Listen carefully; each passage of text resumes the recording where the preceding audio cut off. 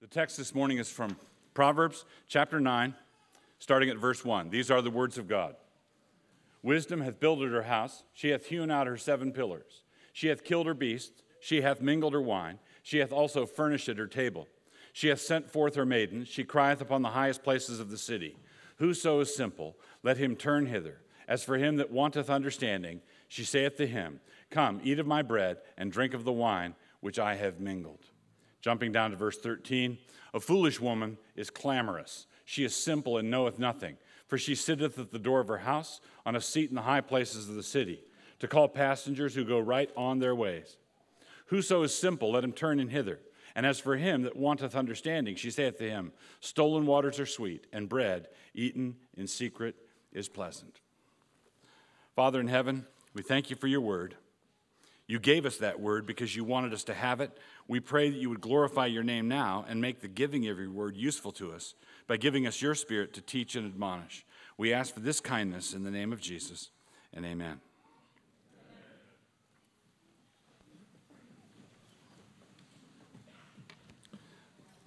Well, we are continuing with the theme or with the practice of treating a book of the Bible a week, and we've come now to the book of Proverbs. The book of Proverbs is actually a collection of books. We'll look at that more in a moment.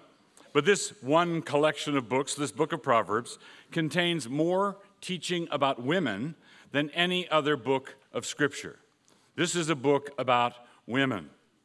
The structure of the book means that it is all about women, and many of the individual proverbs, which seem unrelated, are not actually unrelated at all. In other words, you wouldn't be surprised if the book of Proverbs had been given in the 21st century to have admonitions in it to rotate your tires and to change your oil every 3,000 miles. It's that kind of book. It's a very practical, earthy book.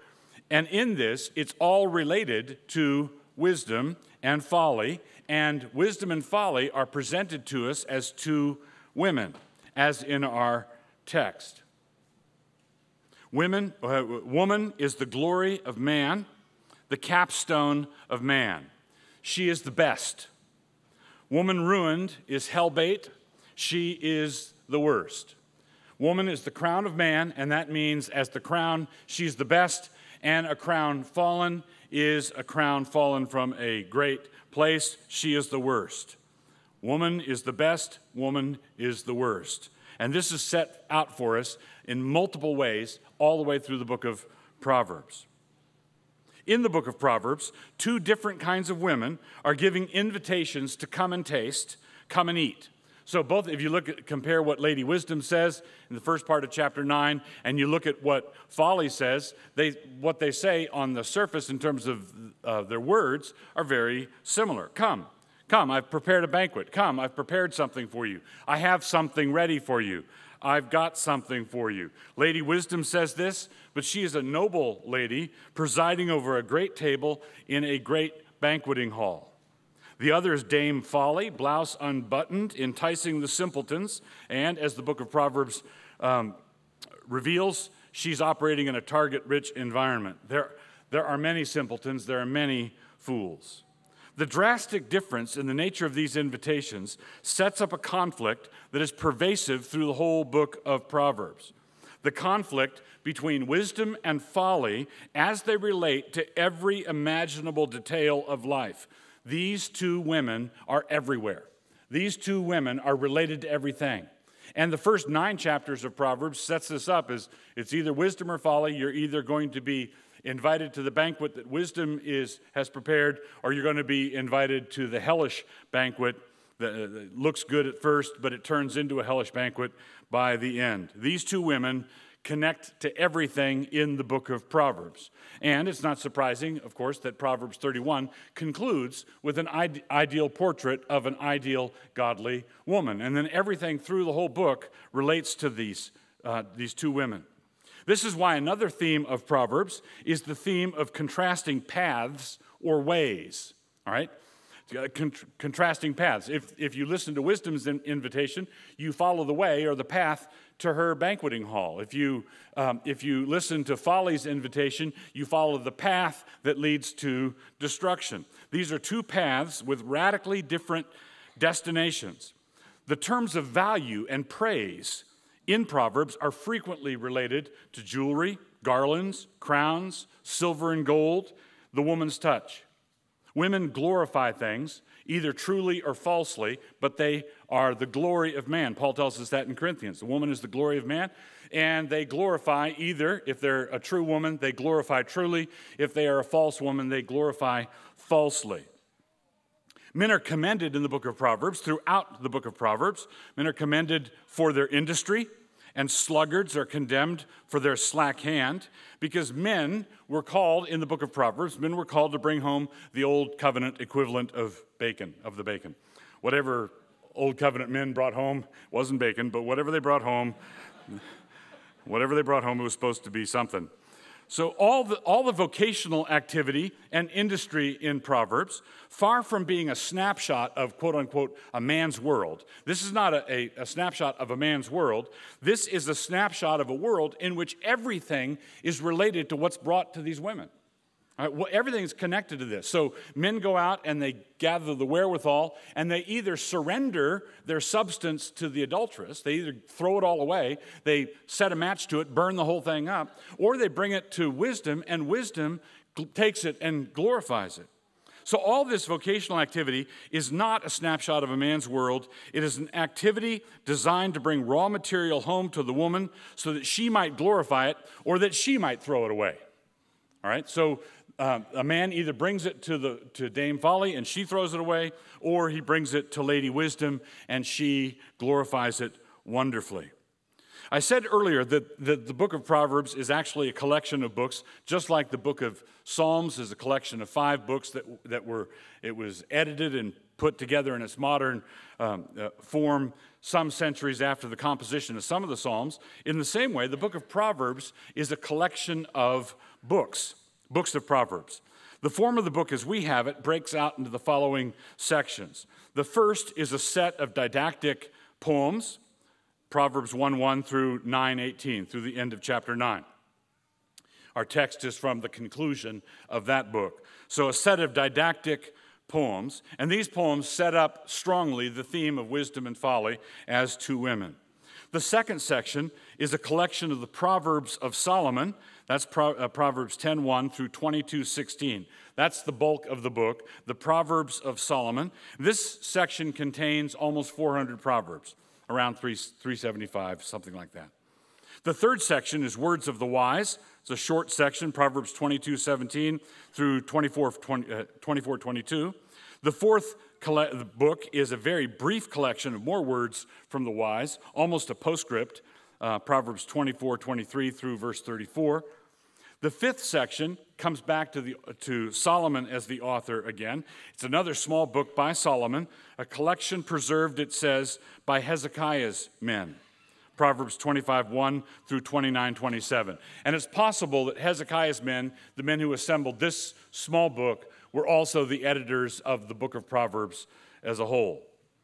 The sixth section comes from an unknown man named Augur. That is Proverbs 31 through 33.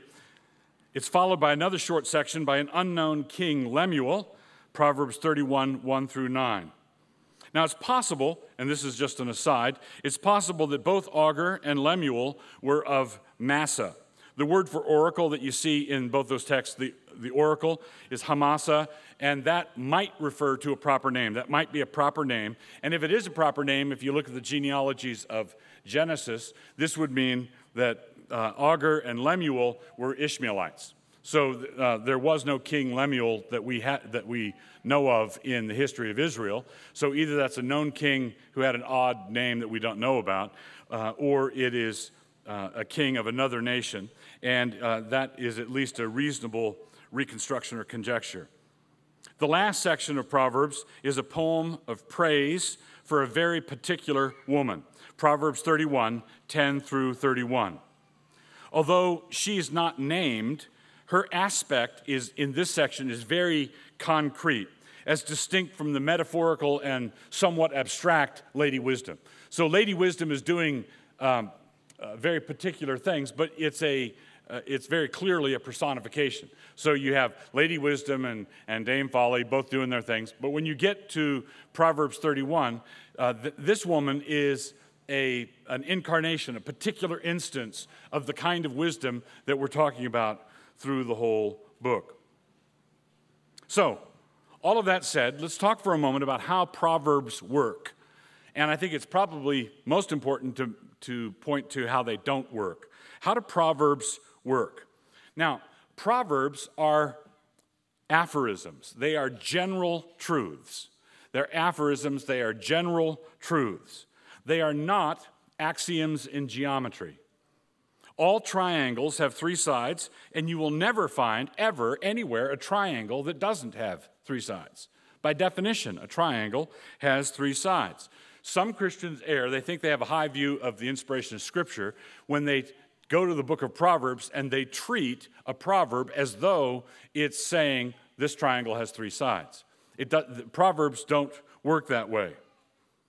So all triangles have three sides. You'll never find a triangle that doesn't have three sides, but a little sleep, a little slumber, a little folding of the hands to rest, and sometimes your blinkered uncle dies and leaves you with $3 million. Now that happens sometimes, right? You may have run into an instance of it. You say, I can't believe, I can't believe. Now, why can't you believe it? Why can't this uncle see what he just did? Can't he see what he just did? Now, why are you so astonished? Well, because the proverb is true, and this particular violation of the proverb simply points to the general truth of the proverb. Generally speaking, lazy people come to nothing. Generally speaking, a little sleep, a little slumber, a little folding the hands to rest, and you don't win the lottery, you don't inherit $3 million from your uncle. Generally speaking, poverty comes on you like an armed man with a club. And he works you over. That's what generally happens. That's what we're generally used to, and that's why we're surprised when something different happens. That does not contradict the truthfulness of the proverb. It just simply points to the fact that it is, in fact, a proverb. Proverbs are true, but they're not tautological truths. They are truths for living in a rough and tumble world where there's a constant need for adjustments, interpretations, generalizations, and troubleshooting as you go. So, a lazy bum sometimes has that stupid uncle. But the author of Proverbs would say, don't bet on it. Don't bet on it. Don't count on it. That's not the way it usually goes. That's how Proverbs function. They are general truths. They are truth. Think of a proverb as truth in a suitcase, packed for a journey. You're on your way. You're traveling and living out of the suitcase, and you're having to adapt. You're having to adjust as you go. That's how Proverbs function. Proverbs have three general characteristics. The book of Proverbs is a book of poetry, but it's not lyric poetry in our Western sense. It's a book of poetry that depends upon three characteristics. One, we've already noted in our discussion of Scripture. One feature of Hebrew poetry is parallelism. The book of Proverbs is full of parallelism, exact parallels, antithetical parallels where you set up a contrast and so forth. But the poetry depends upon thought rhymes or thought anti-rhymes, parallelism. There's a heavy emphasis on imagery, metaphor. And then a third element of Hebrew poetry is this. Hebrew poetry is terse. Hebrew poetry is terse. It's stripped down to certain basic truths. As one writer said, think of it as an adage without paddage. Okay, you condense everything and you put it. You do that so that it will fit in the suitcase. Here's another way of thinking. Another biblical scholar points out that when you take a simile and a metaphor work different ways. Simile says this is like that. A metaphor says this is that. All right, this is that. This is like that. When you take a simile and expand it and work it out into the corners, the simile turns into a parable. All right? An expanded simile is a parable. An expanded metaphor is an allegory. If you take a metaphor and expand it, it becomes an allegory. If you take a simile and expand it, it becomes a parable. Then if you take either the parable or the allegory and condense it down to one statement, one sentence or a couple of sentences together, if you condense it down to that pithy saying, you have a proverb. That's what a proverb is condensed truth taken out of the world, taken out of the rough and tumble world, brought down to a particular instance, and then you are invited to apply it in all wisdom. Now, this is where you might think this, I wish that wisdom were not so hard. I wish that wisdom were more simple. I could just follow the instructions. I wish that wisdom were a matter of unfolding the instructions, getting a good light, and learning how to insert tab A into slot B. Just follow the instructions, and when you're all done, you've assembled the thing. I wish wisdom were like that. Wisdom in this world is nothing like that.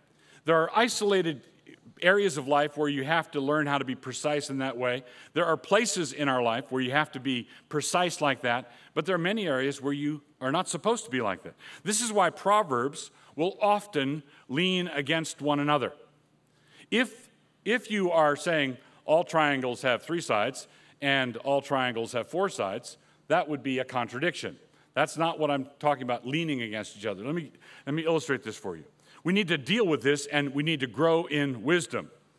Proverbs 26, 4 and 5 says this. This is the starkest example of it. Answer not a fool according to his folly, lest thou also be like unto him. Answer a fool according to his folly, lest he be wise in his own conceit. And you're thinking, you're sitting there wanting to be a good Christian, right? Which is it? Am I supposed to answer a fool according to his folly, or I'm supposed to not answer a fool according to, which is it? Tell me. If you pay back a fool in his coin, you have stepped into his little economy to help support it. But if you don't pay back a fool that way, then sometimes he won't get paid what he deserves, which would be bad. If you answer a fool according to his folly, if you descend to his level and answer a fool according to his folly, you've become a fool. And if you don't step into his level and answer him according to his folly, then he does not realize that he is a fool. All right? There are times when if you do it this way, it goes wrong. And if you do it that way, it goes right.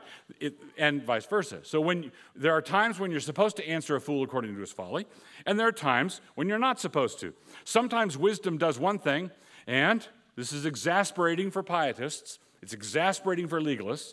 Sometimes wisdom does the opposite. Sometimes wisdom does this, and sometimes wisdom does that. Well, I wished it didn't work that way. Well, tough. That's the way the world is. Let me turn it around on you with a couple of proverbs in English. Many hands make light work. Got that? Many hands make light work. Too many cooks spoil the broth. Which is it? Decide. Choose for yourselves to this day whom you will serve. Are you on the too many cooks side, or are you on the many hands make light? Well, the answer, of course, is it depends. A wise man looks at a situation and says, this kitchen is already too crowded. We're going to spoil the broth if we get more hands in here. And someone else says, we're building a barn and we could use an extra 15 people. Right? Wisdom looks at the situation on the ground and understands what you're supposed to do.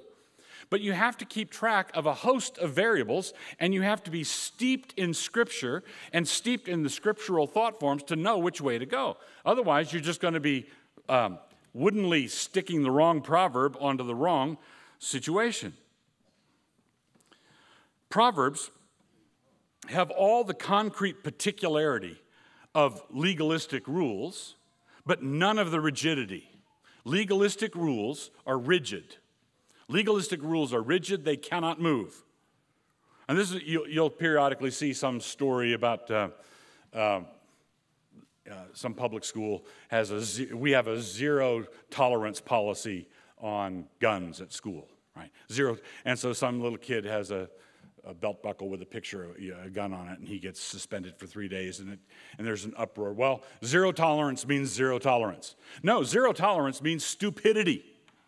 That's not how the world is. If you can't adjust on the fly to real world situations, then you are not wise. You're a biblical fool. So Proverbs have concrete application. Proverbs apply to the concrete world, but they do it without rigidity. They have all the flexibility of license, but with none of the stupidity and sin, with none of the self-absorption, with none of the self-centeredness. They have the flexibility that you need, and they have the absolute commitment to the unchanging nature of God. If you take the book of Proverbs as a guidebook for practical Christianity, the way it was given, then you will have wisdom that can deal with obvious problems without resorting to a clunky rule. For example, take entertainment standards. Take your entertainment standards. Leonard Ravenhill, Christian writer, once said that entertainment is the devil's substitute for joy. And there are many people who are devoted to this devil's substitute for joy. And if you want to question what they're doing, that's kind of that set of movies you just watched, that was kind of a skis fest, right? That was a skis. What are you doing? What are you doing? What they want is a rigid rule, right? No, where does the Bible say thou shalt not watch hard R movies? Well, the Bible doesn't say that. The Bible doesn't tell us to look to a Hollywood rating system that pagans devised. That's not our standard. Our standard is the Word of God. And the Word of God is not a set of clunkety rules. The Word of God is absolute and clear and pointed and particular. And we can look at a situation, provided we want to be wise, we can look at a situation and see at a glance that is not wise. That is foolish. And if you're demanding, I refuse to give this up until you can give me a clunkety rule quoted from Scripture that tells me that I can't do this, well then what you're doing is you're ignoring how the book of Proverbs was given to us. Deal with what you watch with the eye of proverbial wisdom and not a wall of rigid restrictions. Now let me say one other thing that is important at this point. The book of Proverbs is, I want to speak for a moment to those of you who are in junior high and high school, because that's the target audience of this book. All right, the book of Proverbs is written to a young man, and everything that it says to young men to watch out for, the young women can take heed to by saying, okay, is this young man in Proverbs being urged to watch out for girls like me? Right? So whatever he's being told to watch out for, don't be like that. And whatever he's told to seek out, you want to be like that. So all you have to do is take the instruction of the book of Proverbs and flip it. So this is addressing a young man. This is addressing an adolescent male. And it's an older, wiser speaker saying, my son, listen to me. My son, do this. My son, watch out for that. My son, here. And then all of the daughters of Israel should say, okay, what's this son being cautioned against? What is he being warned? What kind of guy should I be looking for? And so on. So this is a book that I want to say is addressed to junior high, high school age kids. And I'm not excluding, if you want to apply it, if you're in college and want to apply it, go ahead. If you're not yet in junior high and it fits you like a glove, go ahead.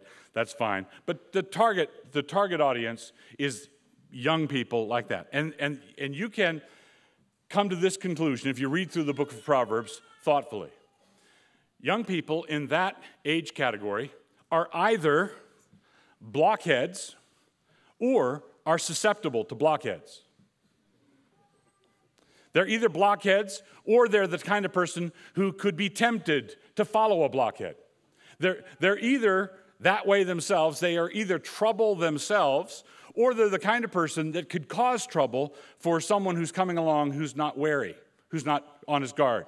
Because this son, a good and faithful son, is being told, watch out for this guy. If sinners entice thee, consent thou not. Don't pay attention. What's he saying? He's saying that you are susceptible to this kind of appeal. You are susceptible to this kind of pitch. I'll put another layer on it. There is no place in this fallen world where you can go where taking a stand for righteousness does not take courage. It takes courage, it takes spine, it takes backbone. You can be in a classical Christian school with all Christian teachers and all Christian classmates, and everybody's a Christian around the corner, over the horizon, everybody's a Christian, and there will be some blockhead saying, you ought to do this and try that and do the other thing, and you, in order to stand against it, have to have a spine. You have to say no. And it's going to take courage to say no. Basically, this is the way the world is. This does not say that the pressure, that those people who are exerting the pressure are reprobates, or they're not going to heaven, or they don't know the Lord. It's just saying that the world is a complicated, messy place, and we have to approach it in all wisdom. And wisdom is not, it's not simple. The great Puritan Thomas Watson said, Christ bled, but we must sweat. Christ bled, but we must sweat. And that's not saying that we earn our salvation or that we pedal harder. Or salvation is a free gift. God gives us forgiveness freely. But when he gives us that forgiveness and we're holding this forgiveness in our hands, we're holding this grace of God in our hands, and we say, what does this mean for me now in my life? What does this mean? What does it mean to grow up into the kind of person that understands the nature of this grace? And suppose I really understood it, and suppose I really internalized it, how would that affect my behavior? Well, one of the things that's going to happen is you're going to have to sweat. You're going to have to do some hard things. You are not, going to heaven is not a function of rolling downhill. It's a function of climbing. Work out your salvation with fear and trembling, for God is at work in you to will and to do for his good pleasure. By grace you've been saved, through faith, not of yourselves. It's the gift of God, lest any man should boast. For we are God's workmanship, created in Christ Jesus, to do good works and sweat doing them. And you need to be wise. All right? Now, I have to say that there are a lot of young people in our circles who are dense. They're not wise. They are dense. They listen to fools. They hear fools. They are entertained by fools. That's what the modern entertainment system has done for us. It allows us to be entertained in our homes by people that we wouldn't have in our homes. You wouldn't ever invite them to dinner. With that mouth, are you kidding? But we will make them twice as big as that on a flat screen and yuck it up. That's all fine. Not if you have proverbial wisdom. Not if you understand that this is what God wants to work in us. This is what we're supposed to walk in. Not because we're trying to earn his gift, earn his gracious gift, but rather because we've received it, and having received it, we want to grow in wisdom. We want to grow in that gracious wisdom. In the 8th chapter of Proverbs, wisdom is described in terms that go well beyond the attributes of a creature. The Lord possessed me in the beginning of his way, before his works of old. I was set up from everlasting, from the beginning, or ever the earth was. Proverbs 8:22 through 23. For various reasons, there are many arguments that go into this, which I won't go into this time for time reasons. But for various reasons, it seems wise to see this as a glorious metaphor, albeit a feminine one, for the Son of God. How does this wisdom speak? The Son of God, the Word proceeds from God. It was by the Word of God that God created the heavens and the earth, as we're told in countless places. And here we're told that God created the world by wisdom. It was wisdom that caused him to make the world the way he did. That's why wisdom is baked into the cake. Wisdom is just part of the way things are. Not to pick on the Greeks, but they just had an election where they voted out austerity. Right? They voted out austerity. They say, we're done with austerity. Well, austerity is not a candidate that you can vote out. They voted out austerity, but you know what? Between you and me and anybody who knows math, austerity doesn't care. Austerity isn't moving. Austerity isn't going anywhere. Because if you say, I'm going to vote for a world in which we can all live on the Big Rock Candy Mountain and the cigarettes grow on trees, and we have all this, we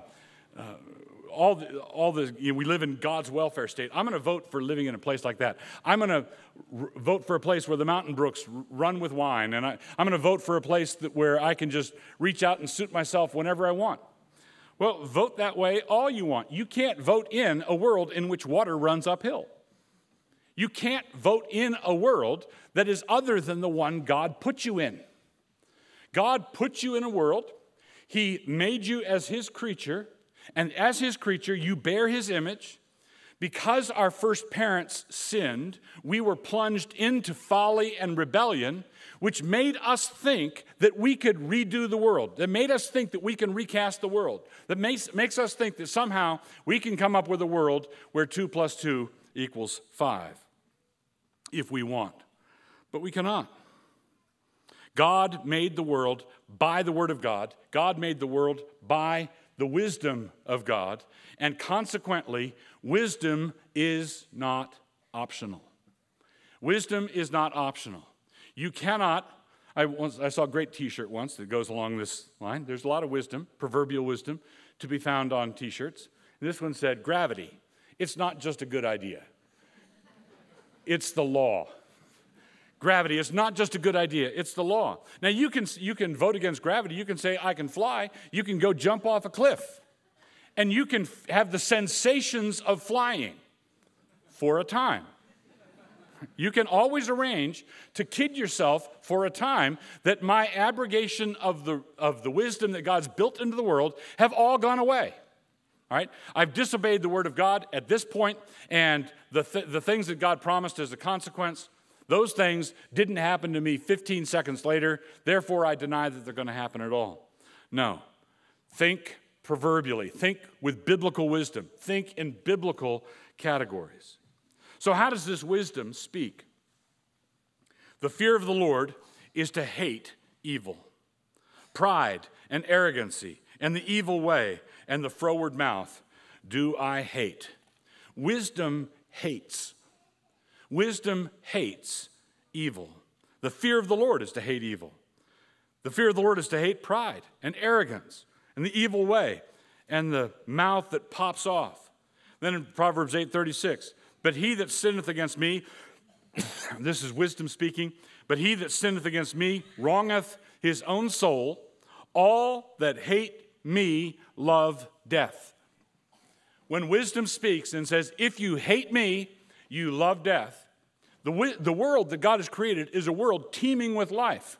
That's another way of saying it's a world teeming with wisdom. And if you reject wisdom, you find yourself in a clutch embrace with folly, sin, and fruitless death. What is abortion? Abortion is people loving death. Right? To the tune of 1.5 million children a year. We love death. Why do we love death? Because we hate wisdom.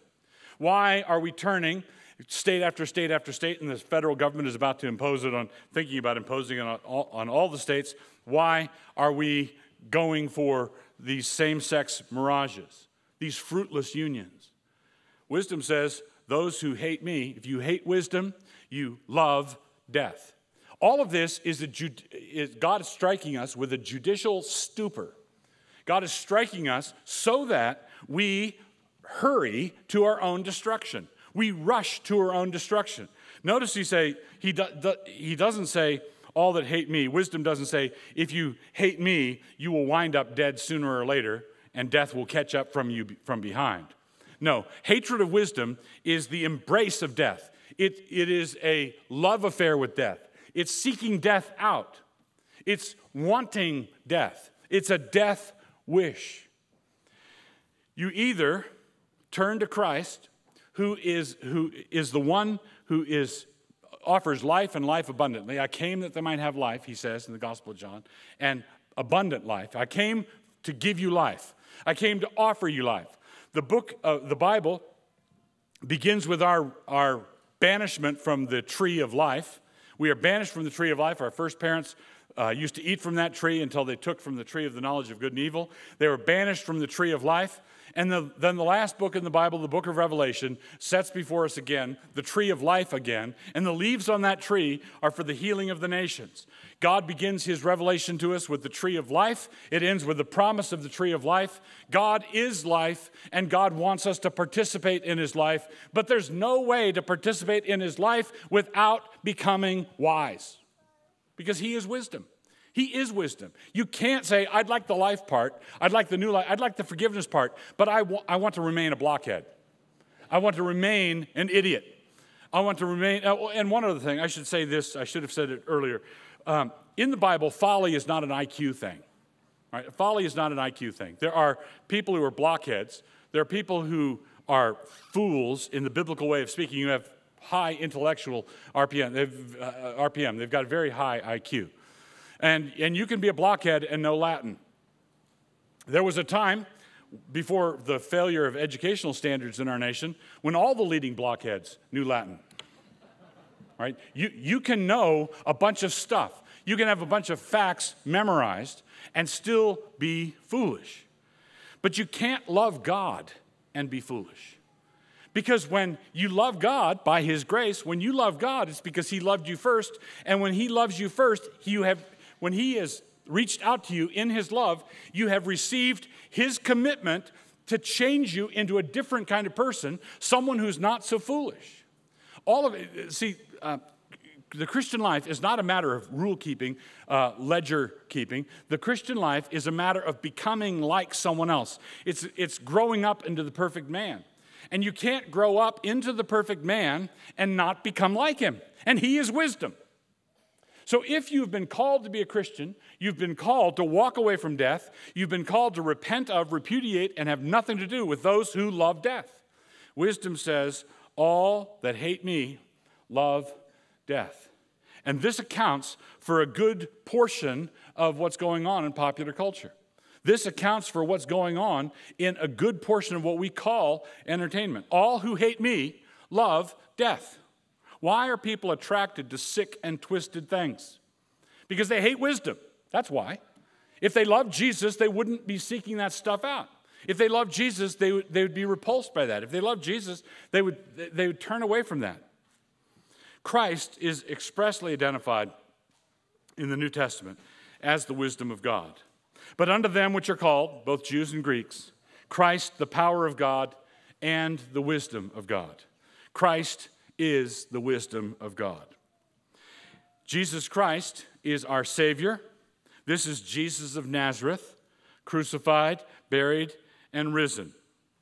And this is why, taking everything together, gathering it all up, we see that it is either Christ or death, Christ or nothing, Christ or the outer darkness, Christ or evil, Christ or chaos. There are only two ways. There are only two tables. There are only two alternatives. It's Christ or nothing, Christ or chaos, Christ or evil. It's wisdom or not wisdom. It's wisdom or the rejection of wisdom. It's wisdom or death. Wisdom or death. And what the preaching of the gospel does is sets plainly, as Paul says in Galatians, before your eyes, Christ Jesus was plainly portrayed as crucified. When the crucified Lord, when Jesus Christ on a cross is set before people, what they are being asked to do is choose. Preachers of the gospel are pressing for a decision. What will it be? Christ or death? What will it be? Life or death? What will it be? Wisdom or folly? What will it be? This woman or that woman? What will it be? How are you going to spend your life? Are you going to throw it all away, or are you going to invest it? Are you going to give your life to Lady Wisdom, or are you going to throw your life away so that Dame Folly can do whatever she wants to with it? Well, and whatever she does with it, it's not going to be pretty. It's not going to be good. And you can probably win arguments for the time being with people who are trying to warn you. Right? You might say, well, don't give me that. You don't have a verse. Anybody who sees, sees. This is why Jesus used to say things like, he who has ears to hear, let him hear. Only two ways. It's Jesus or nothing.